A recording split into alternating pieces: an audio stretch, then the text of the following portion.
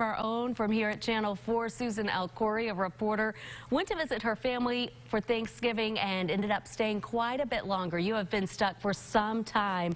You are now headed to Rhode Island, just trying to make it back. Tell us about your experience there in that storm. Well, I'm hoping this final time is going to be the charm, Mallory, but it's pretty much just been a really big headache. It started snowing for us early Sunday and has just continued up until a couple hours ago. And every flight that I was on out of Boston just kept getting delayed until I would miss any connection back to Little Rock. So now we're hoping that Rhode Island, they didn't get as much snow. So hopefully I'll be able to get out of there in a couple hours here. I know it has been quite a journey, frustrating to try to get back home. I know your parents are enjoying the extra time with you home for the holidays.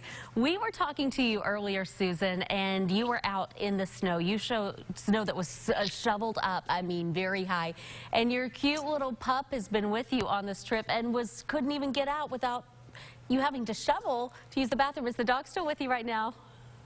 She is. I have her actually down with me in the car. Aww. She is much happier inside than out in the snow, that's for sure. And my parents, yeah, they actually have 2 dogs of their own. They go and they shovel an area of the grass just so our dogs can make it through, because the way the snow was plowed, just initially the mounds were taller than me. So for our dogs, definitely a lot for these little 5-10 pound dogs to make it through. But we've been doing it for years out here in Boston, so we're kind of used to it at this point. But it's never fun when you have a surprise storm kind of hit like this. You weren't expecting it. That's right. That's what I was going to ask you, Susan, because I know you do. You grew up with this. You are used to it, but you didn't expect anything like this over the Thanksgiving holiday. Not at all. Definitely not when I booked my flight. I actually didn't even come with snow gear this morning when I was standing out there. I've been borrowing my mom's boots. I was looking for hats. I couldn't even find where we keep them because I just haven't had to use them since moving out to Arkansas. So I was not expecting this at all. It was definitely an interesting surprise, but I will say it is so pretty.